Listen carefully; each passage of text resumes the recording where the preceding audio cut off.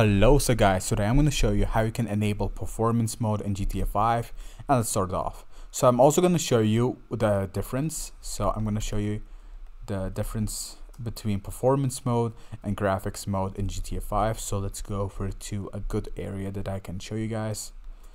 So where is a good place that I can show? This place maybe? Yeah, let's do this one. So right now we're in performance mode. I can just tell by the FPS itself. So let's go over to graphics mode and then go over to fidelity. So once you move, you can see your reflection. Do you see that, guys? You'll be able to see yourself in most places, and I will show you what it looks like once you turn it off. So you still see yourself. Let's go ahead and turn it off to performance, and bam, you're just gone. You're a ghost. Like, your reflection doesn't exist at all. And yeah, that's basically what happens. But your FPS is so much better. It's so smooth.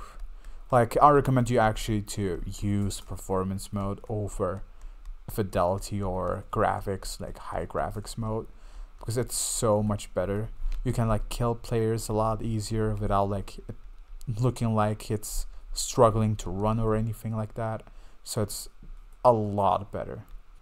So if you're like a competitive player, or if you've been playing for a while now, I recommend you guys to use this because it really makes a big difference. So now I want to tell you guys that for the PC users or whatever, you can just get lower graphics or higher graphics. So you guys have like a plenty of option for the PC users. You guys can like literally do whatever you want. Set it on like ultra mega low graphics and then get like 1 billion FPS or whatever, or set it on some resolution that is like 1080p or something like that, and then go around with like 2000 FPS or whatever.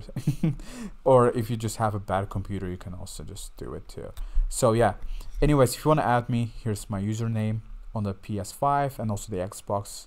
So this is for the PS5 users, and this one is for the Xbox users. So you can add me here, both of them. So take care, guys. Goodbye. Also like and subscribe.